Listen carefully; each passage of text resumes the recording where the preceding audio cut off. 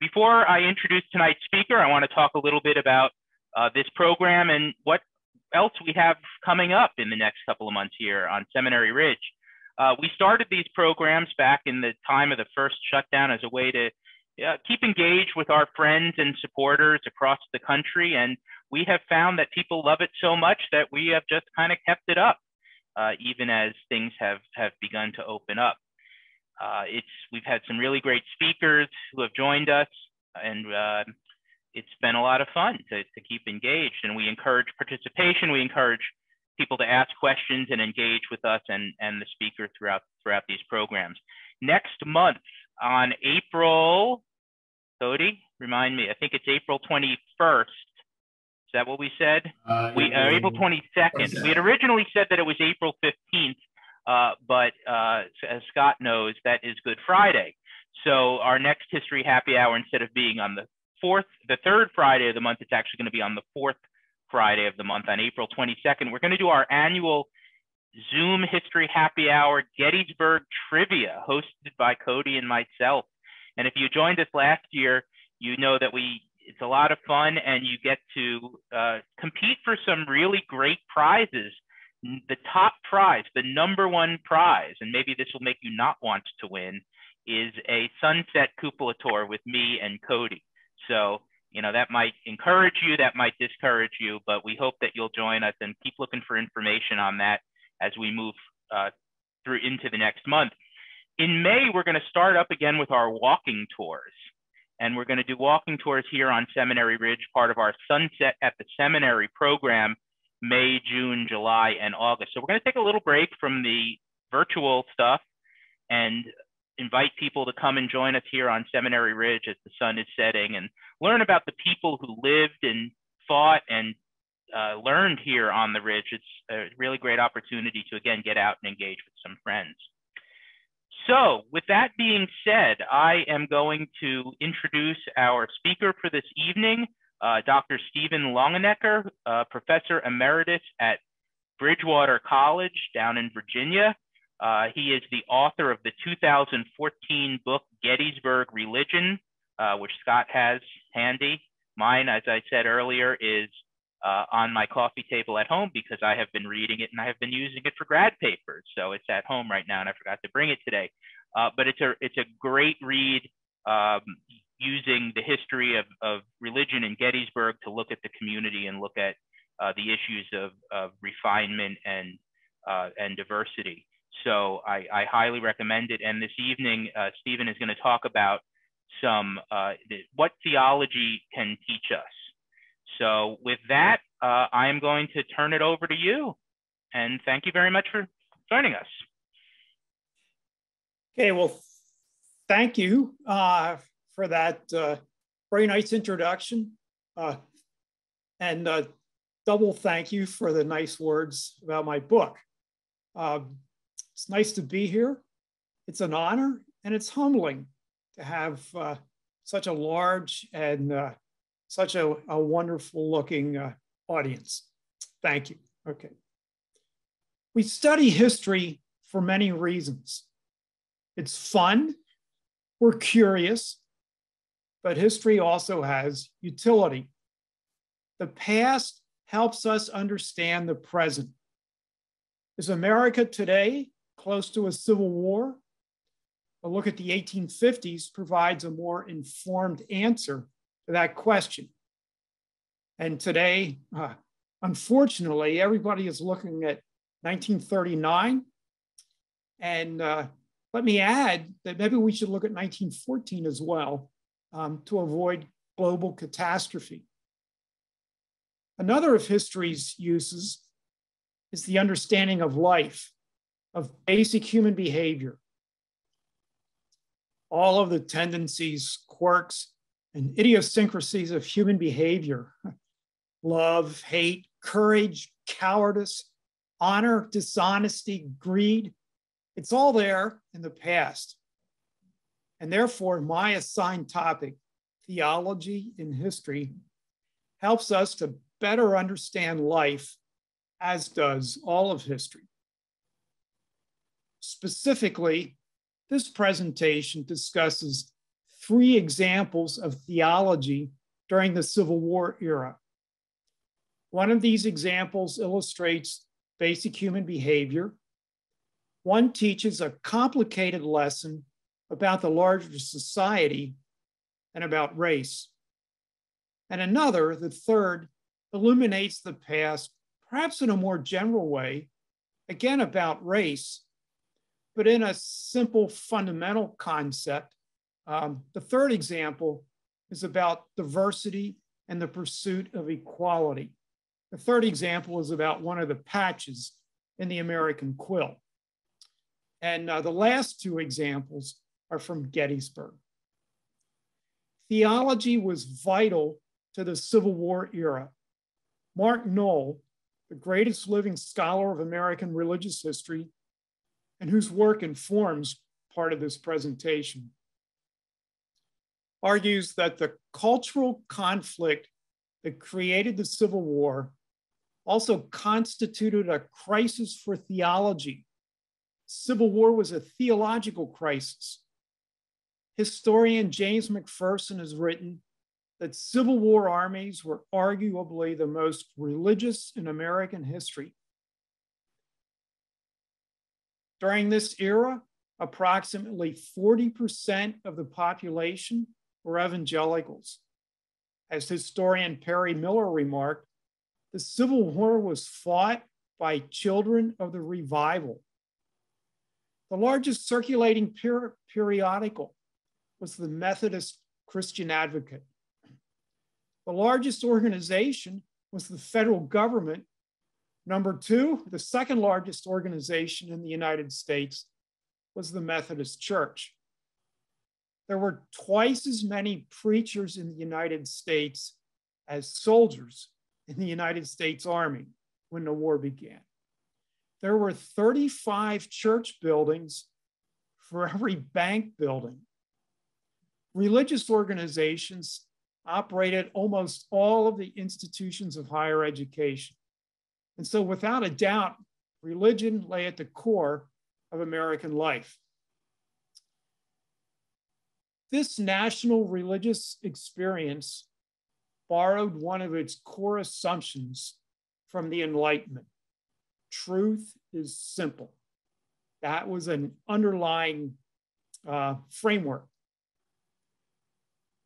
It does not take higher education, special training, or special insight to understand truth.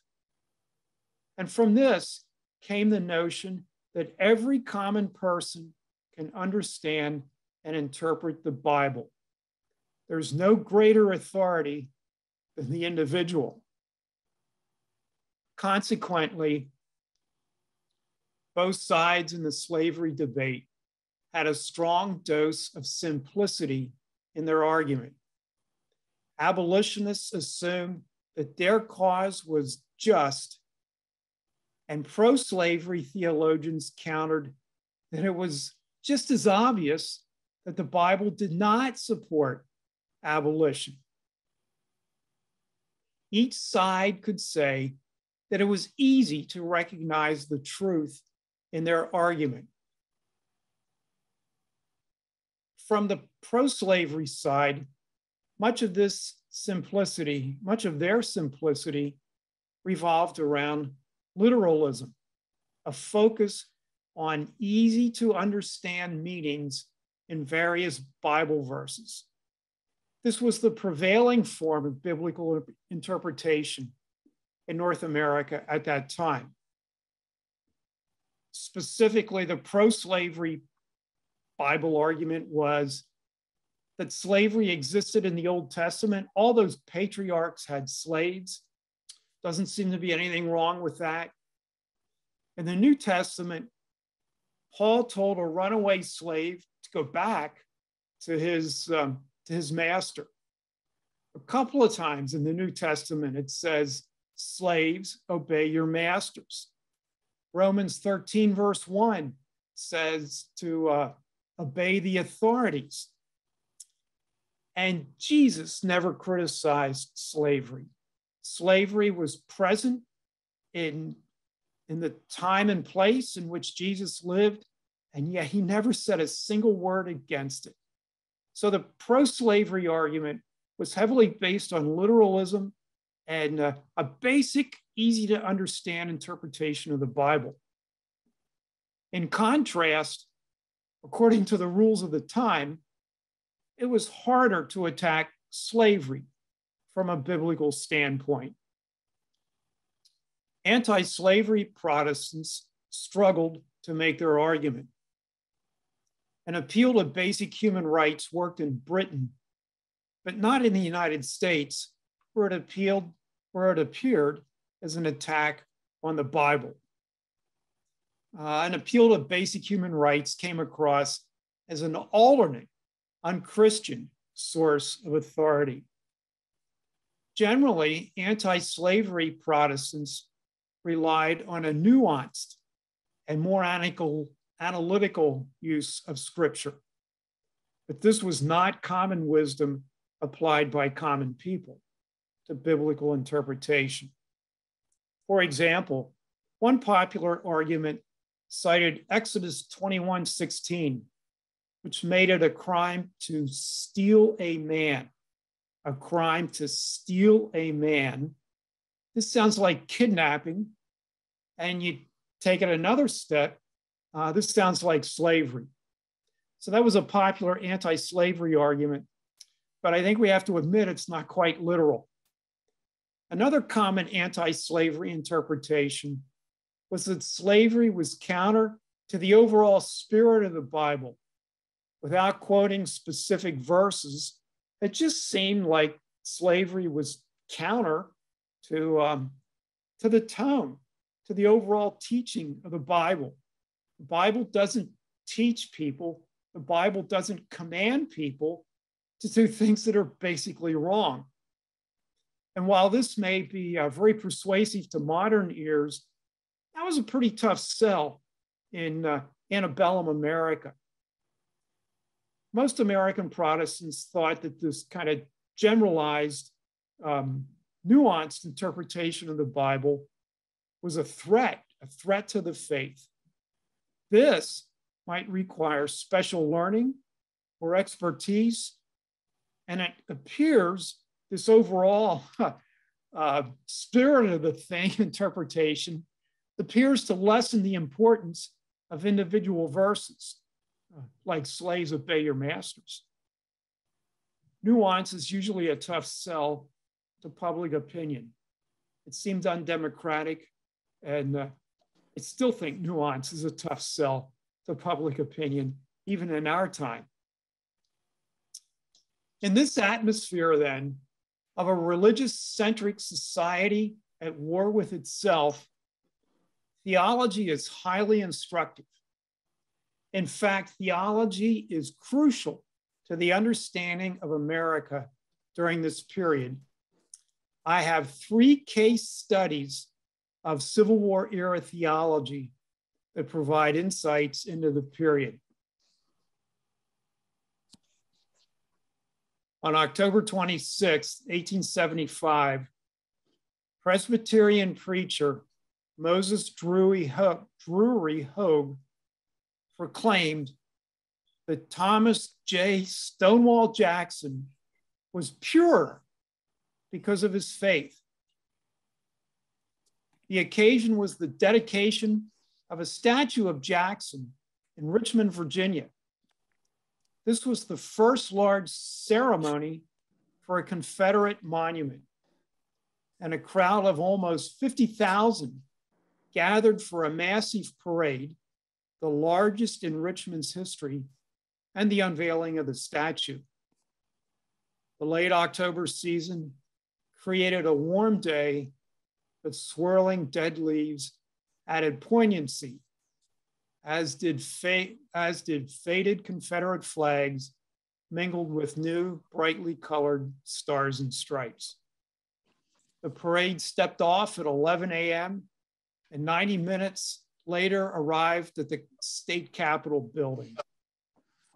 A Methodist bishop gave the invocation, and Hogue delivered the keynote address. Hogue a former Confederate chaplain and longtime pastor of Second Presbyterian in Richmond, praised Jackson for assorted qualities, sacred and secular. But midway through the lengthy speech, the popular Presbyterian cleric mentioned Jackson's purity 3 times. Hogue never quite said that Jackson was perfect, but he described Jackson as the incarnation of heroic qualities, perhaps a reference to another well-known incarnation.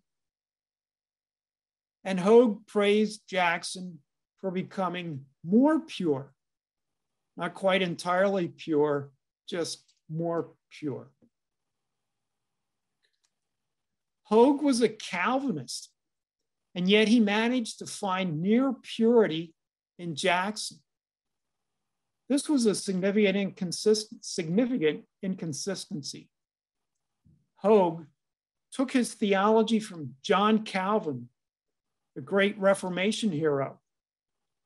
And Calvin believed that humans had no worth, no merit whatsoever.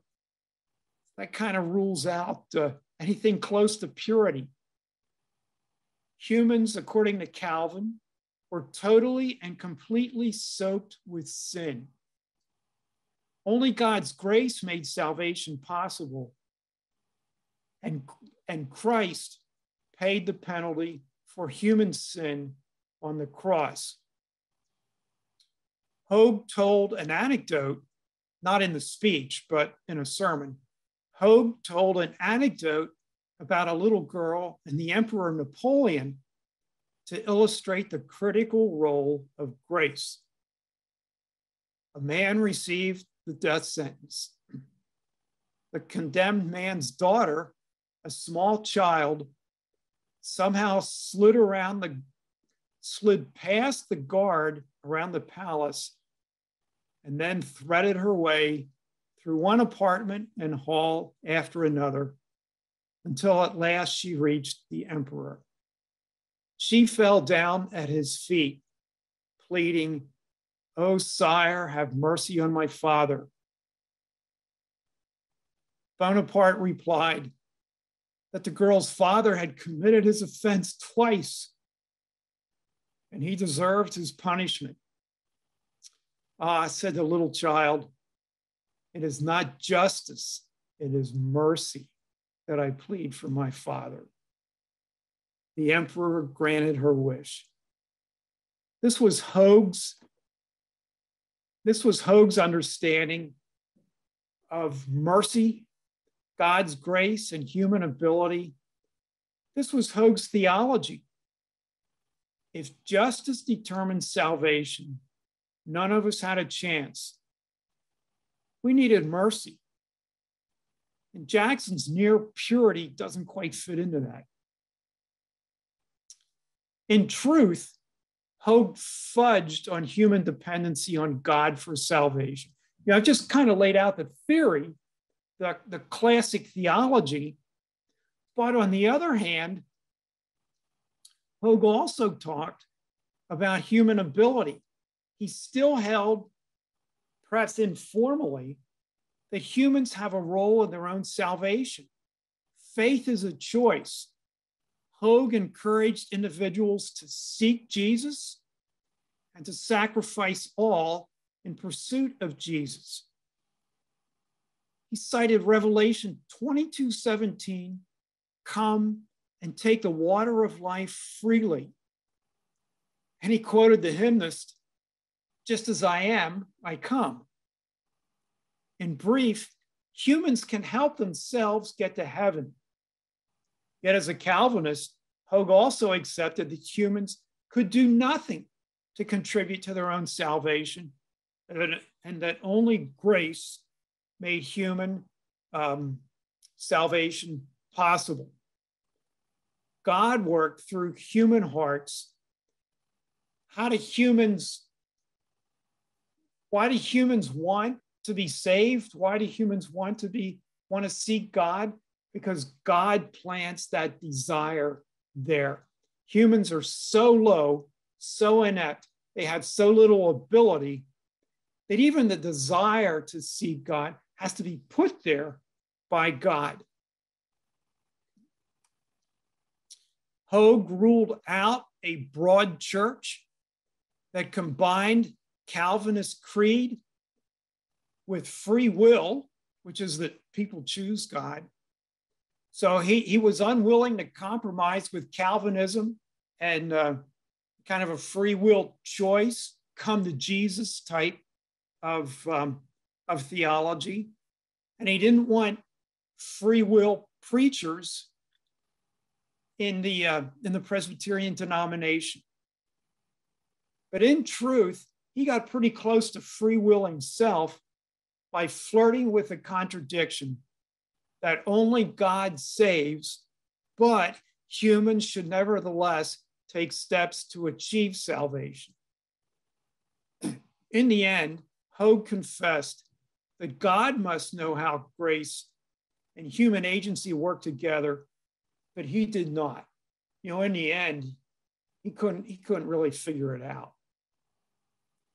So Hogue's theology taught that salvation only comes from God, but that humans take steps to salvation. Give Hogue credit. He knew he was making a contradiction. He admitted it. But his commitment to Calvinism with its corresponding human inability and his praise of Jackson's purity was another contradiction. And this one slipped past him. Apparently, he stood on the platform and praised Jackson's purity and never really thought that it was a contradiction with innate human inability. The point, the lesson is that all of us contradict ourselves. This is a fundamental human characteristic. We compartmentalize. This is part of life. You know, we all do it. We all hold things that are intellectually or perhaps morally inconsistent. Civil War theology has other lessons. For example, from Civil War theology, we learn how difficult race was for that generation, and maybe for all of us. Practical theology in Gettysburg illustrates this. Yeah, I was asked to talk about theology, so we'll do practical theology. Practical theology basically applies the belief to practices. It's about how people live, how people express in their actions their religious faith. And one of the most interesting struggles with race in Gettysburg was with the Dunkers, the Marsh Creek congregation. Like, I guess some of you are from Gettysburg. I don't know where this audience is from. It's virtual. But surely some of you must be from Gettysburg and probably, battlefield buffs. So the Marsh Creek is now the Marsh Creek Church of the Brethren, and it's a little north of town. There were members of this congregation who lived on the battlefield. The Peach Farm, a pivotal point of the battle on the second day, was owned by Mary and Joseph Sherfy. They were both Dunkers. They're both members of this fellowship. In fact, Joseph Sherfy was a Dunker preacher. And for the Marsh Creek Dunkers, race was practical theology.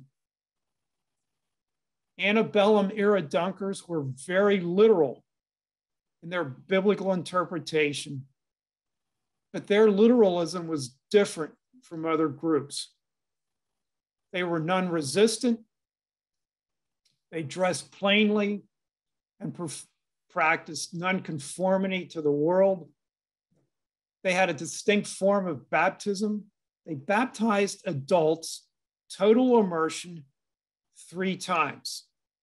Once for the Father, once for the Son, once for the Holy Ghost. Yeah, they had scripture for all this.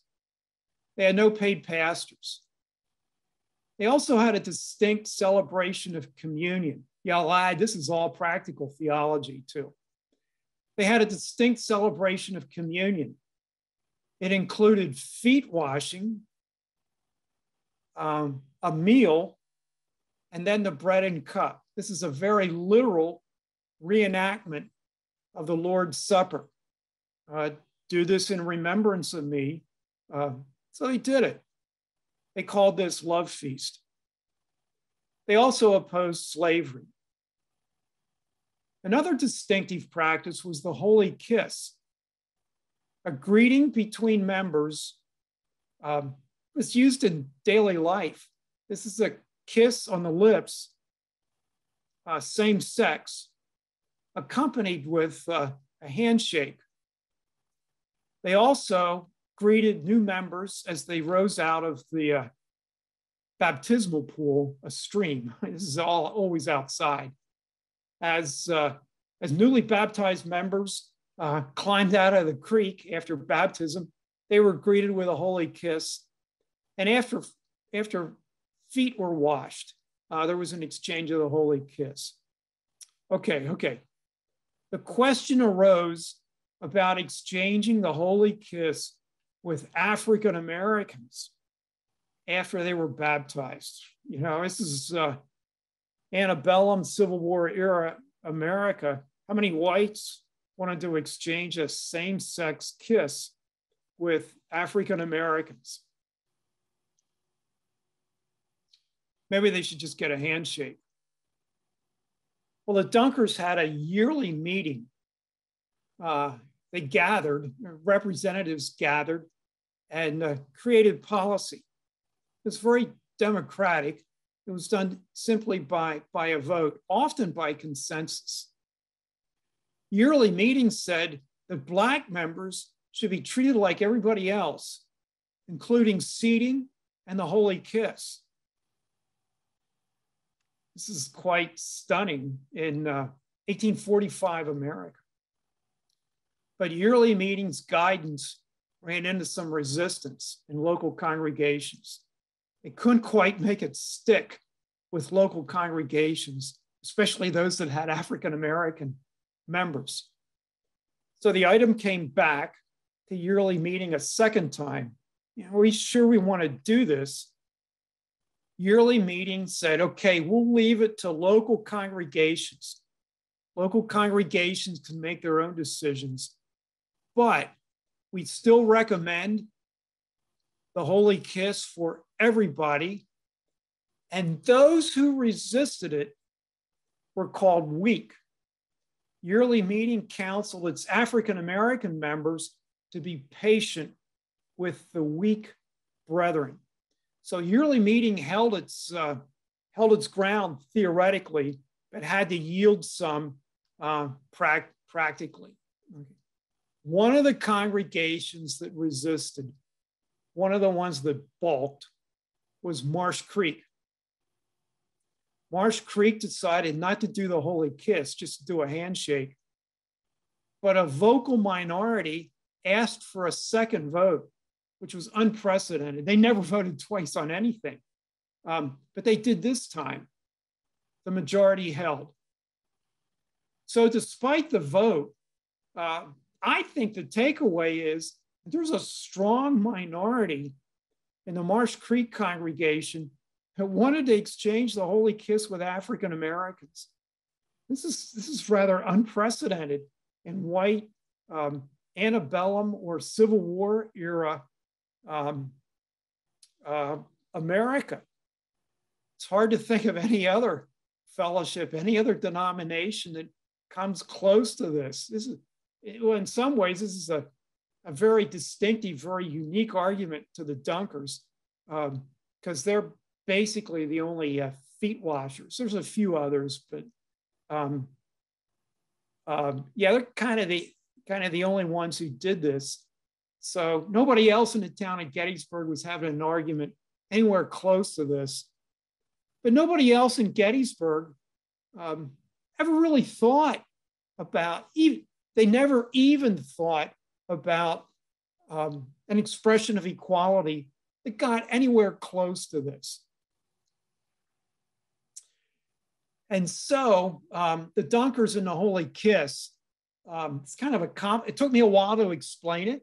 It's a complicated story, and it illustrates just how complicated race was in Civil War era America. Instead of complete justice and equality, which would have been fairly simple, at least in theory, Antebellum America and Civil War era America entangled themselves in complicated arguments about race that kept enslaved African Americans in absolute misery and free Blacks in subjugation. But another example of theology in Civil War era Gettysburg illustrates a big idea about basic American society: the Black struggle for equality. Another example, another big idea. Gettysburg had an independent African American congregation.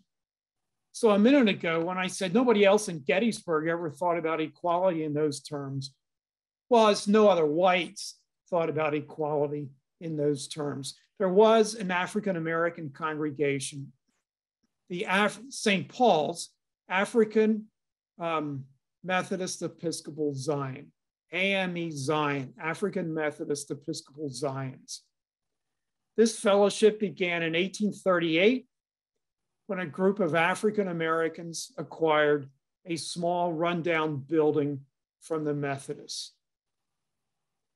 And this little fellowship eventually found their denominational home with the AME Zions. Footnote, by the way, Harriet Tubman, Sojourner Truth, and Frederick Douglass were all AME Zions. The Zions were similar to white Methodists in theology.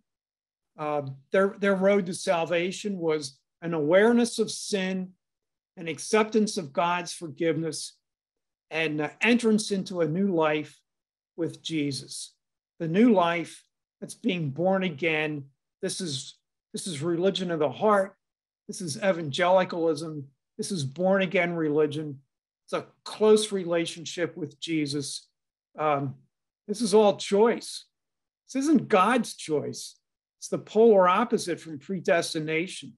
This is the individual making the choice. This gives humans some ability to save themselves. Humans become aware of their sin. Humans take a step, or maybe more. Humans take a step to draw themselves closer to God. Now, this is really different from Moses Hope. Okay. And it's very similar to white Methodists. AME Zions really theologically they were kind of Black Methodists. There was no theological difference between the Zions and white Methodists. Okay. Has some interesting ramifications. It's a little bit different for African Americans, though. The predestination of Calvin had no appeal whatsoever to African Americans. The human ability in Wesleyanism offered optimism and hope. The total sinfulness of Calvinism offered only despair. Hey, African Americans were told every day how low they were, how unworthy they were. They didn't need to hear that when they went to church. So total sinfulness had no traction whatsoever in African American religion. It was much more optimistic. You can choose Jesus. You can come to Jesus. All you have to do is drink the water of life without price. Equality with whites was possible in born-again religion. Every person can do it regardless of status.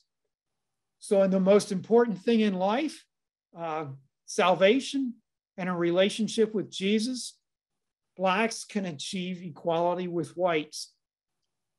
In fact, Blacks can be superior to whites if the Black person is converted and the white person is not. Then suddenly the tables were turned and the Black person was superior. African Americans also like judgment. That was in Christianity. It's judgment for all, including white elites and slaveholders. And so free will, Methodist Wesleyanism was pervasive among African Americans. The Gettysburg AME Zion had 45 adult members. That's a little bit more like a faithful remnant than a fashionable middle-class congregation. Despite their poverty, they maintain a vibrant, and despite their small numbers, they maintain a vibrant, functioning congregation. A congregation is more than the minutiae of baptisms and fundraisers, but it's an alternative society with its own rules and relationships. And the Zions in Gettysburg did this. They reconciled marriages. Once, a church committee met with a married couple that was having trouble on a Saturday evening. Yeah, that's changed. They met on a Saturday evening, and after each spouse spoke, the committee concluded that the wife was largely at fault. But both husband and wife confessed to error and promised to change. The pastor rebuked the couple sharply, but the husband and wife were apologetic, and the committee accepted the apology, disagreeing with the pastor. Yeah, that's kind of interesting. The lay people had considerable authority, and the pastor said one thing, but the lay people said another, and that's what held. Discipline was also possible. This is an alternative community with its own rules and regulations. And so they disciplined. One woman in the congregation called another a yellow bitch, bald-faced bitch, and a runaway bitch. This indicates really interesting tensions over race and status in the faith community. But mostly, the Gettysburg AME Zions look like mainstream Protestantism. Its African-American faith, in many ways, was simply American. Worship style, however, was maybe a little different. It was a mix of white American and African customs. The dancing and body movements overlapped with African behavior. Lining hymns resembled African call and response.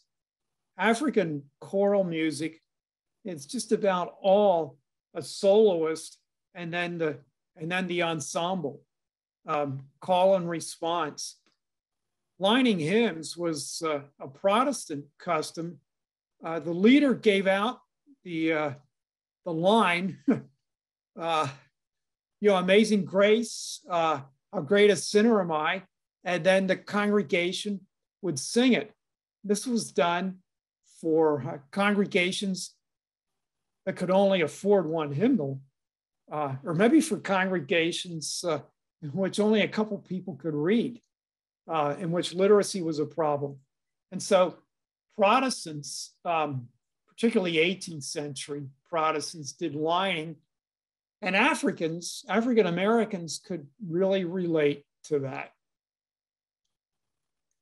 The evangelical Wesleyan white Methodist emphasis on a close relationship with Jesus and the presence of the Holy Spirit in a converted person's heart resembled African spirits. This is another example of overlap between white European Christianity and African American customs. African gods were part of the temporal earth. African gods intermingled with humans. And when the Wesleyans, when the Methodists said, let Jesus come into your heart, that's kind of an easy cultural step to take. I'm going to walk with Jesus resonated with African Americans. That was an easy concept for them to understand. Actually, it was easier for African Americans to understand than it was for Calvinists, like the Puritans, or like Moses Hogue.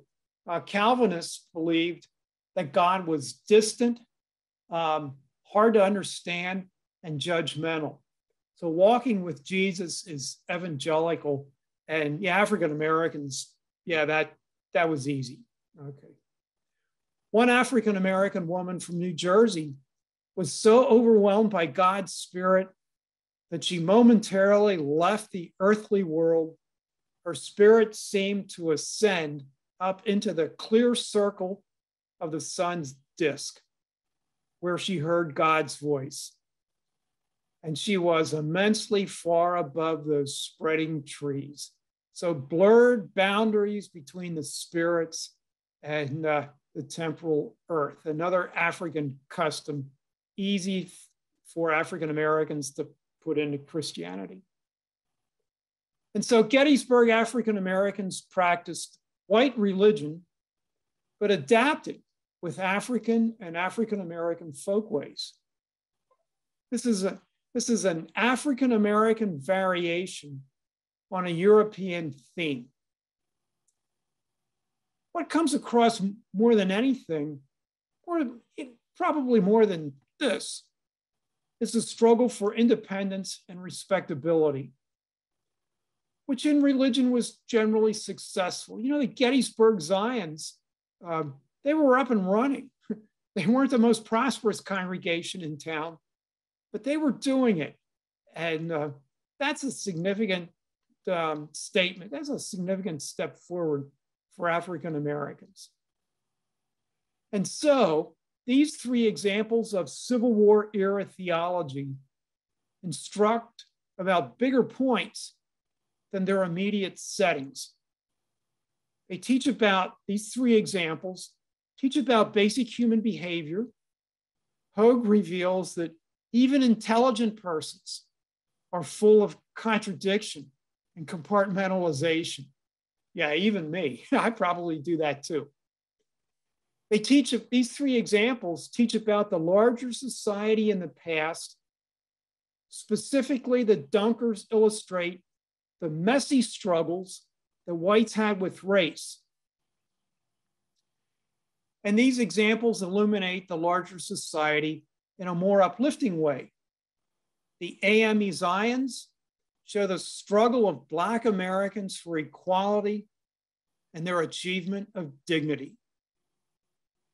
Of course, the Zions reveal that freedom and dignity are simple concepts. I mean, that's, you know, the Dunker thing's a little complicated, but the Zions are pretty easy to understand. Sometimes it's not particularly difficult. And the Zions also tell a positive story about African-American persistence under difficult conditions. The African-Americans weren't totally passive in all this. Yeah, they did some pretty remarkable things under tough circumstances.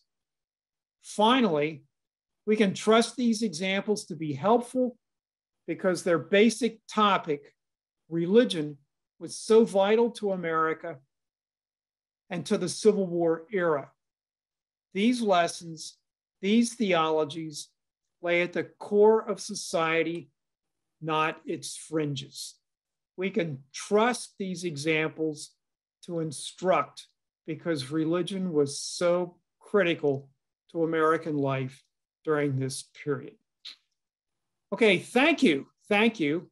Thank you. You know, the only thing I didn't enjoy about this was I couldn't see you. I love looking at my audience, and sorry, I couldn't see a thing. But I know that, and I enjoyed it. Okay.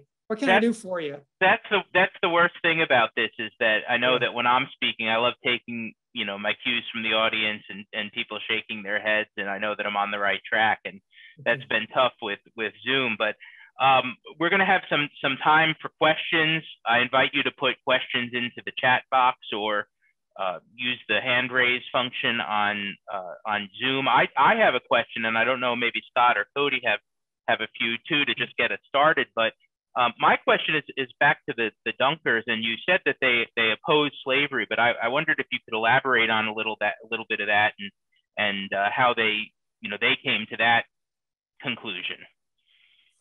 Well, I'll go with the last one first, and I'm not sure how they came to that conclusion. Mm-hmm. It just seems to be firmly felt, vaguely defined, but firmly felt. The first anti-slavery statement, I think, was in 1782. And they just said the slave trade was wrong.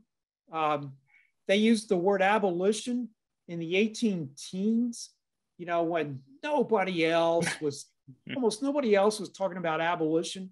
And they used that word. I think they talked about owning another man's soul. They didn't do much elaboration. I mean, they weren't particularly deep thinkers scripturally, but it was wrong to own somebody else's soul. And then they doubled down on their anti-slavery through the period. Every so often there was another statement. Hey, can we hire slaves? What happens if you inherit a slave who's a child and can't be freed? And they dealt with all those complexities and never really abandoned their anti-slavery precepts. Great, thank you. Scott, do you want to, you see your hand up there? Oh, yeah, Steve, thanks for that presentation. You make a really compelling case that one must take religion into account in interpreting the Civil War era. I would argue that's true of every era, but it's particularly explicit in the Civil War era. And you spoke exclusively tonight from the Protestant experience, that notion of everyone having their own individual right to interpret the Bible. And I'm curious if you could say a word about the Roman Catholic experience. There you're informed by, at least in theory, a common magisterium. And yet even there, we do see Roman Catholics in the North and in the South taking contrary positions on the issue of slavery. Can you say a word about that, please? Gettysburg had a Catholic parish, and they were pretty strong. They believed in salvation through the sacraments. In fact, my favorite sermon from Gettysburg was a priest who came out of Georgetown, Maryland, and talked about how important it was to take all the sacraments. It's like a ladder climbing you out of hell. Each rung is a sacrament. And man, you want to step on all the rungs of the ladder. You want all the sacraments. Yeah, it's true. There were Catholics in both the North and the South. Catholic Church didn't say much about slavery because they didn't want to divide the fellowship. They knew that, an outspoken statement would divide the fellowship. There were conservative elements in Europe around the Vatican that didn't like North American individualism, didn't like Protestant individualism whatsoever. Catholic Church is very much top down. And they just thought that all this individualism was absolutely horrible, and that maybe Americans deserve, this is the most conservative element of Catholicism, but maybe the Americans deserved all this trouble for letting individualism run amok. If they had some hierarchy and some order, they wouldn't be at each other's throats like they were. Thank you. Gregory asks, are there any good books or articles that address theology during the Civil War that you can recommend to a general audience? And one person, Phil, put in Civil War as a Theological Crisis by Mark Knoll. But what do you suggest past that one, if there's anything past that one? Yeah, that's it. That's the classic. Anything else? Well, there's a couple, and they all kind of slip my mind at the moment. There's a big anthology by Harry Stout. Oh man, I forget the other two. Yeah, I'm going over to my shelf. It's on the shelf. It's about 5 feet away from me. Are you Upon the Altar of a Nation? Yeah, Upon the Altar of a Nation. My age, names. Here's the Mark Knoll. That's it. Yeah, there's a guy at Gettysburg. And here's the Harry. Who did a really nice book on Civil War religion. Yeah, I'll think of his name in a minute or two. Joe, I see your hand up. Yeah, I had a question. Nice presentation. I really enjoyed it. Thank you. I had a question about the Dunkers and their relationship to the Pennsylvania German farmers. I assume some were Lutheran, some were Brethren, some were Dunkers, some were Amish. I was always confused about the Pennsylvania German farmers that predominated in the Gettysburg area. What was their faith? It was everything. Town of Gettysburg itself was an interesting little manufacturing center, but the surrounding area was all farming, as was most of America. Yeah, it's a myth. A lot of my students thought that the North was all industrial and the South was all rural. Now the North was overwhelmingly rural as well. In the Gettysburg area, yeah, it's Lutherans, German Reformed, Presbyterians, Methodists, AME Zions. Was it likely that there were Amish and Mennonites in the area, for example? No. No Amish and no Mennonites during the Civil War era. I forget, maybe a couple in the county somewhere, but I don't think there was a Mennonite congregation in Adams County until. But isn't Dunkers a similar faith? And I'll leave it at that. Yes, I'll leave it at that. Yes. Okay. I also have over there on my shelf Mennonites, Amish in the Civil War. That was another one. Steve Knoll. Yeah, there's a name that I got. Yes, Knoll. Yeah, right. Yeah. He also has the one about foreigners in. Is that him too? Yes. The one about Strangers in the Land or something like that. Yes. That's. I don't want to get up again. It's on the other side, but maybe I'll put together some titles maybe, and we can send them out to the participants next week. That would be okay. That would be easy. One last question from Nancy, or we could take two more if we had them. But did the Clapman group in England that was successful in stopping slavery in England have any effect in the United States?